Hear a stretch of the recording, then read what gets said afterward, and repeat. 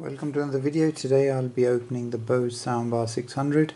There is a slight dent here that I'd like to remove or take out, should I say, and obviously we can't get access to the back until we open it. So dent is here and something obviously fallen on this, so we need to get rid of that. The soundbar is one of the new 600 smart soundbars, so let's open it and see what's inside. We'll open the screws from the bottom, so all the screws need to be removed from the bottom, and 2 screws underneath the rubber pads as well. Once those are open, the lid will actually disconnect, and if you lift it, it'll just come off, and there will be 2 speakers because this is the Atmos version. So there's 2 speakers at the top, and there'll be 2 ribbons on the side as well, which are going to be one ribbon over here that's connected at the bottom over there, and this is the ribbon for the buttons, which is right over there inside there. So I've removed all of those.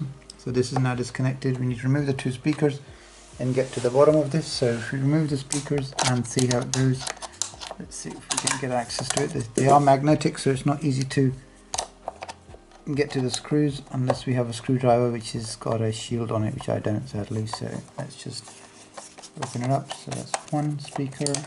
There are 4 speakers in total. Sorry, 4 screws in total. I've already removed most of them, so we only got 1 left, so we can actually see that from the video. And let's see if I can get this out as well. Oops, here we go. So that should come off in a moment now. Yeah, so now that's out as well.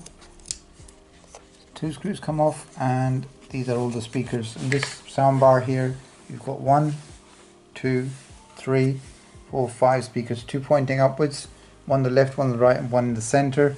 There are no tweeters or anything in here.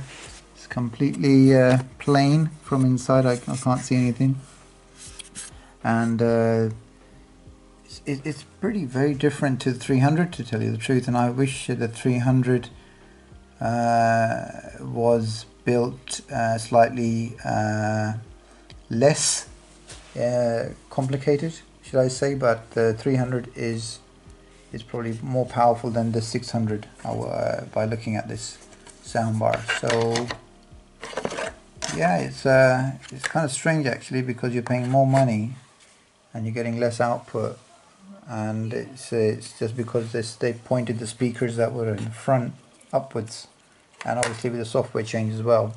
So we need to remove the grill right now. So I've disconnected this, so that's come off. I need to remove the grill. To remove this grill, the only way to do it is to push this out. So if we push it gently from here and keep pressing it from the bottom, and they press it here as well, very gently. I mean, a heat gun would also help, but if we just be persistent and be gentle, I think it'll come off. So as you can see, the grill is now coming off. So with a bit of work around, hopefully the grill will all come off, and we'll be able to work our way around and take it all off gently. I'll now continue in a minute once it's all removed. Right, as you can see, the grill has now come off. Basically all we do, push it and the glue disconnects from the metal plate, and then you can see that this is all coming off slowly, and we can just lift it and the glue will let go, and we can carry on with our work. So let's just quickly do this. There you go, that's all done. It's not easy to do with one hand, but I can manage. There we are, the grill's off, and now that's where the dent is, over here, as you can see. Let's see if we can take that out. Hopefully it's not as bad as it looks, so let's see if I can take this out. See how it goes. So by using a little like a rubber mullet here, you can bang this out, and once that's removed, you'll notice that the actual dent is coming out on the back. You can turn around, and that's pretty clean now. So there's no dent on it. So we're just going to put this back together, and hopefully that should, and put a bit of paint on it so it goes black again, and that's pretty much it, and that should fix that issue. So the dent is now removed, and we're just going to use a little bit of Sharpie on slight area where there is little silver has come out, and now that's gone. So you can see the dent is now completely removed. And that's pretty much it. And then hopefully we're going to put this back together and see how it goes. So this is the soundbar, and we're going to put this back exactly as we have removed it.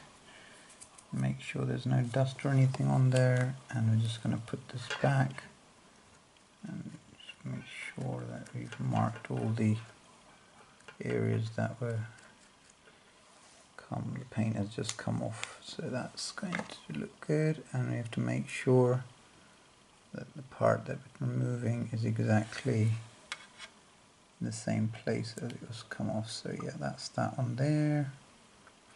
Push it back in its place, put our hand over it,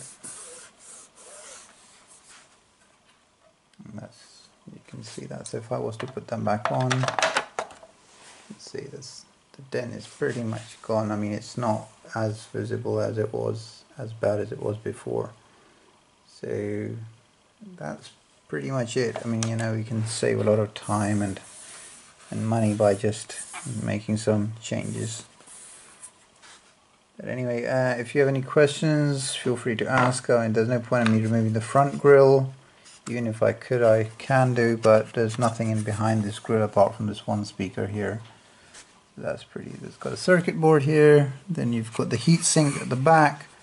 What they've done in this one is they've got a massive heatsink for the power supply, and then you've got the mains cable, you've got the infrared, the base module if you want to put it into using the RCA cable, well, not RCA but the jack, and optical in if you want to connect it, or then you've got the ARC, which is the HDMI input.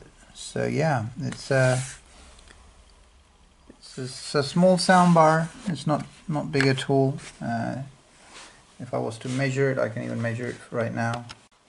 So the soundbar, if we were to measure it, it's about 70 centimeters, 69 centimeters. So yeah, it's fairly small if you ask, compared to the 900 and the old 300 SoundTouch. So yeah. Well, thank you for watching my channel, and thank you for all the subscribers that have been subscribing so far. And I hope I'm giving a lot of good information to everyone. But until next time, I will wrap this up and just show you the final finished product in a minute.